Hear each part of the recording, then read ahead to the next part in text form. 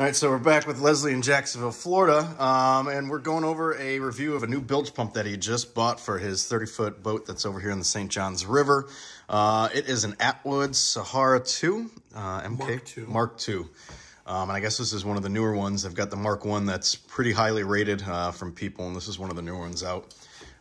So what's your experience with this? Why is there some brown stuff here?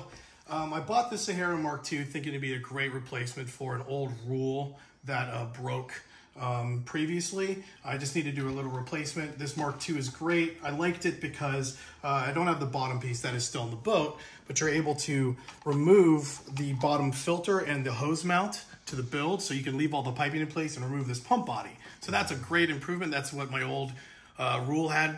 And I was like, okay, this seems like a direct replacement.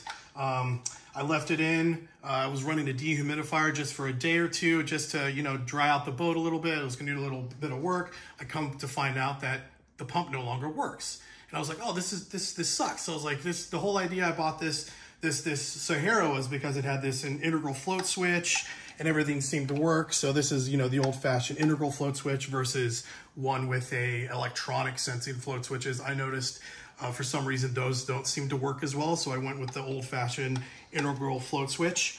And then we pulled the pump out. I hooked it up to my power source and it didn't work. And I was like, huh, that's weird. I then, wired it to the force pump on bilge and it seemed to work fine. I was like, okay, that seems very strange.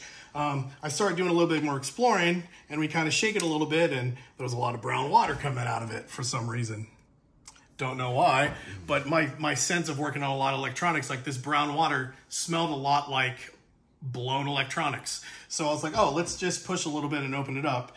And when I opened it up, I found out the contactor. I don't know if you can see it. Maybe we get some better light here. Let me use my phone too.